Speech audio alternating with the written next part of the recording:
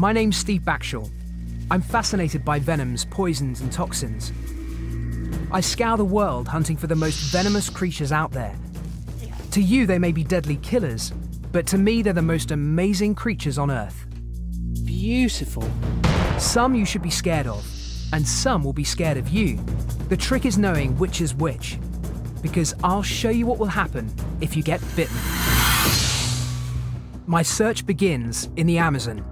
This vast rainforest stretches for nearly 3.5 million square miles and is home to a staggering quarter of all of the species on Earth. And it's alive with venomous creatures.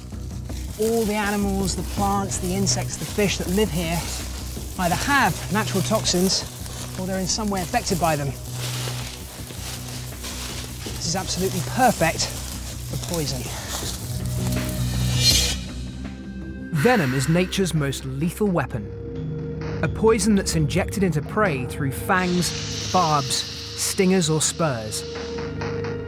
It's evolved over the course of 100 million years into the ultimate killer, perfectly adapted to stun, maim, disable and destroy. It has immense power. Venom extracted from a South American pit viper has the potential to kill 5 grown men.